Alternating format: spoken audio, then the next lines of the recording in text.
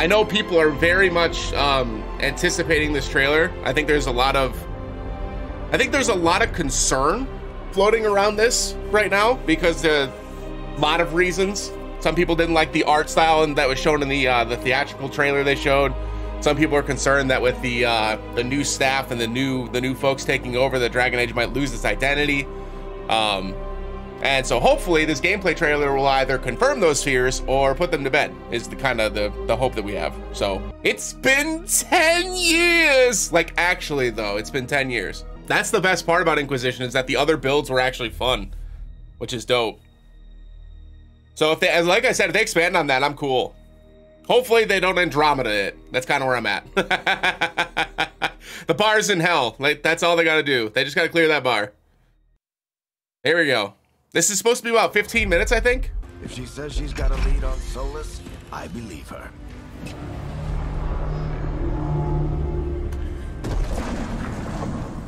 Looks good. We're in a hurry to get out of here. We don't want to look conspicuous. Level 1 rogue, Shadow Dragon backstory. Nice. Cool. You get to pick a backstory and stuff? That'll be fun. You still think you Normal. can talk him down before he starts Dragon his Age. big ritual? Uh-oh. Audio balancing in this trailer is not great. Some things are so loud. Watch out! That's bad.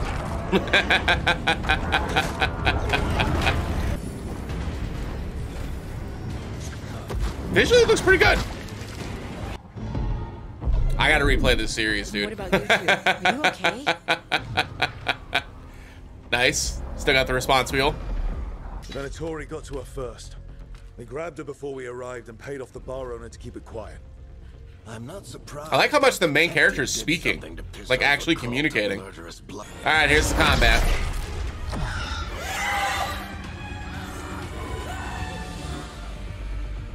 Demons, here they come.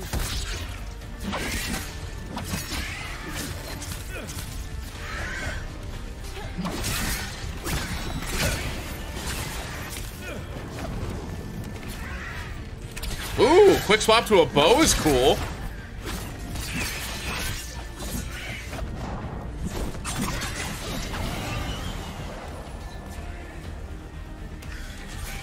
Very minimalistic HUD too.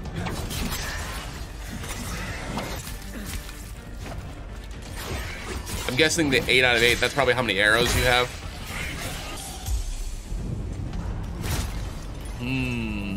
That's a very, I'll hold my thoughts. I don't get it. The Solus tears down the veil. Doesn't that destroy My immediate thought seeing the health pots next to the health bar like that, my immediate thoughts go Soul-like, like Souls-like. I hope they didn't take that direction. Spell effects look good. They're allies of Neb Gallus. Kill them all. Ah, okay, so this is where all the abilities are. Nice.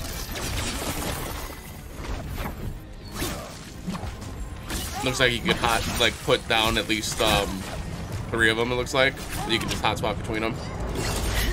Or pull up the big wheel. Very Dragon Age. I traced it. I'm digging this. I'm sorry I'm silent. I just... That's where your man is hiding. It seems interesting enough for me. I'm good. I'm pretty satisfied. Should be fun. Yeah, this is cool, man. It looks cool. I mean, the story seems like it's gonna be fun. Does the bottom thing a skill bar then? Is that like how many skills you have available? And then that recharges as well?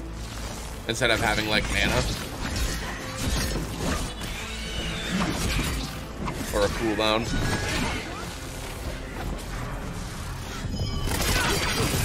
Yeah. There's still a cooldown on the abilities anyways, but... Fighting fills the bar. Yeah, no, it works. It works. It's definitely different. Like that, there's no denying that, right? It's definitely different.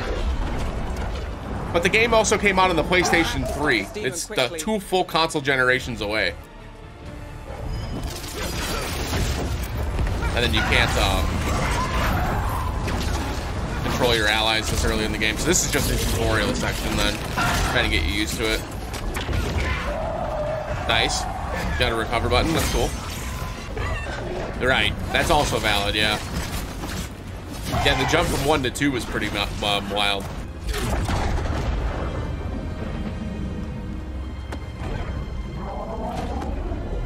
I love how expressive the, that's a customized character too, how expressive the customized character is. They did a pretty good job.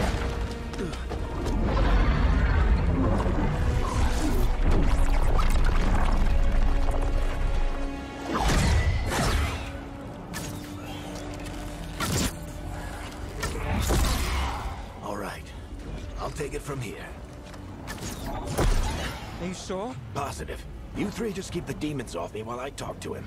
Varric, Solus isn't gonna stop just because an old friend asks nicely. Solus needs someone to sell him another option, to help him justify changing his mind. This is a mistake or you can do it. Come on, Varric.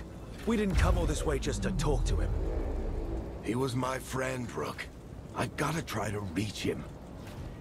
But if he won't listen to me, then he'll hear from Bianca. More demons.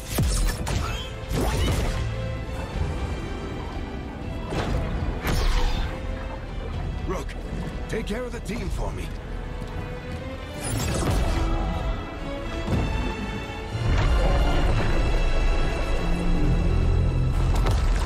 Hey, Chuckles. Hope I'm not interrupting.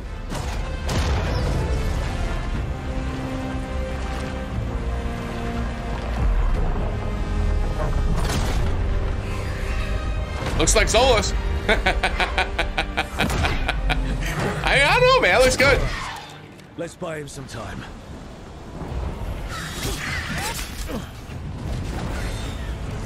I'll hold the overall comments until the trailer's over. I don't want to speak over it too much. Wonder if that's a rogue specific trait. You see how it's got like the little spidey sense thing going over top of his head? Either way, someone needs to stay back and deal with the demons. You have to choose one? Oh boy. Will follow you into greater danger? Let's go, Hardy. Nev? That's gonna stress people out.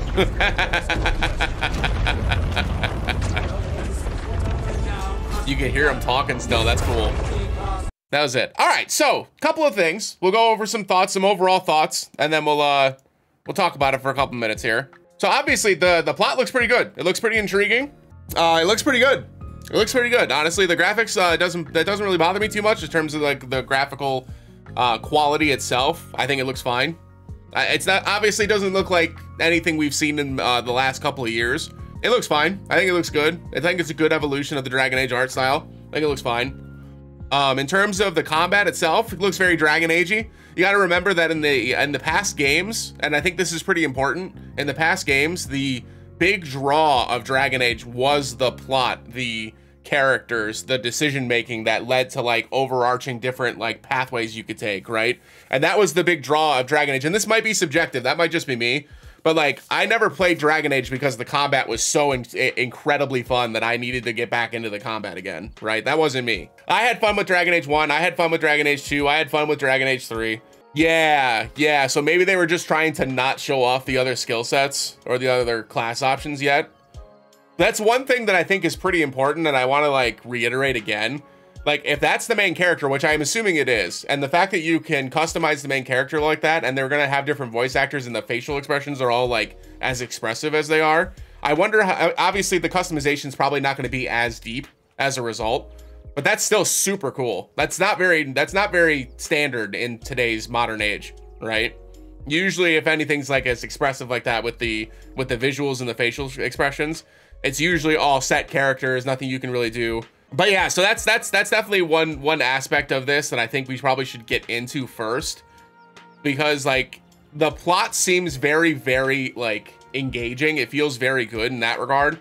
So I'm not like overall concerned when I talk about the things I'm about to criticize. They're more just like, I noticed it, we're gonna talk about it, it's part of the, you know what I mean? It is what it is. The immediate thought is the combat looks kind of like, it looks okay. It looks fine. I feel like if this game had come out in June of 2023, we'd all be looking at this going, oh damn, like that looks pretty fun. Like, you know what I mean? We'd probably be looking at it like that. But now we've got other RPGs that are very similar combat styles that we can compare this to. It's gonna get it's gonna get outshadowed because of that, which isn't fair because this game's been in development for the last probably 5-6 years, if I had to hedge a bet. And they didn't have, you know, the likes of Final Fantasy 16, Rebirth, you know what I mean, to compare notes, to see what they've done. So we can't really, it's not right to compare to those two games. Yes, 100%. And having like, I mentioned this before being an issue with 16 specifically, that having cooldowns on abilities feels bad when combat itself is not very intuitive. So since there's a lot of different regular attacks you can do, because they were dodging around, it seemed like there were different attack variations they were doing. There was obviously ranged combat. You could drop back and do a range, like a bow attack, super quick. So there's ways to bridge the gap between your abilities going off. And it does seem to have like the ATB system, kind of like how Final Fantasy VII Remake series does, because it had the little 2 bars on the bottom and you need to fill those up in order to actually use one of the abilities. And it does look like that fills up from attacking. So it looks like there is some inspiration from the 7 Remake series, which makes sense. 7 Remake series has done combat pretty well in the last 2 games. Rebirth especially is probably one of the most fun games in terms of like RPG action combat. I think Rebirth is probably one of the best games I've ever played with that combat style. I'm interested to see if like commanding your other party members, if they have their own ATB bars, or if it's going to take like your own little bar at the bottom to command one of them to use an attack. That's something that I'm pretty interested in. But at the end of the day, like I said before, like the combat isn't the reason why I played Dragon Age. I played Dragon Age because the plot was like enticing and the characters were fun and the like conversation pieces between the characters was fun to play. So like from my perspective, it's not gonna be as good as Rebirth, like not even close, but it looks like it'll be fine. It's gonna get the job done. But like if you walked into this not knowing that they had replaced their entire team, like most of, if not all of the original Dragon Age team members are gone, this looks like an evolution of the Dragon Age series to me. It feels like an evolution of the Dragon Age series. It looks like an evolution of the Dragon Age series. I think if you're a Dragon Age fan, you're probably looking at this going, yeah, that's good.